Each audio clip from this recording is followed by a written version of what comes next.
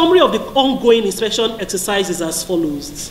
In FCT, we have inspected over the course of the past 3 days, 99 facilities, out of which 10 have been sealed, 13 were visited but not assessed, either because the operators absconded or were not available or refused us entry into their facilities. 2 people have been arrested for wrong practice or impersonation, and 2 of them are currently being prosecuted. During this inspection exercise, we have observed that it is very commendable that some medical laboratories in the FCT are operating in line with the regulations and therefore have been scored above average. However, we also noted that many of them are still operating below the minimum standards required to guarantee medical laboratory results.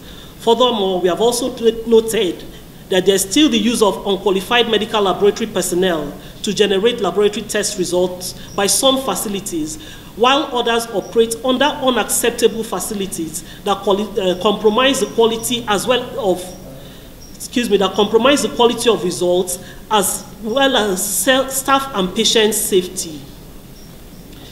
Also, some of the qualified medical laboratory scientists and technicians do not have their current practice licenses or work permits respectively. Therefore, Mslcn cannot guarantee the accuracy of the test results they generate. Lastly, over 50% of the inspected medical laboratories in FCT do not participate in any EQA scheme. This also casts shadow on the quality of test results they produce. The management of Mslcn wishes to appreciate the Minister of FCT, Mohammed Musa Bello, the Director of Hospital Services, and the Director of Medical Laboratory Services, and their staff who gave the needed support to the success of this inspection exercise. We also thank the Inspector General of Police, the Commissioner of Police FCT Command, and all divisional police officers for providing security coverage throughout this exercise. We appreciate the Chairman and ESCO of the FCT branches of the Association of Medical Laboratory Scientists of Nigeria, the Guild of Medical Laboratory Directors for their hospitality and support.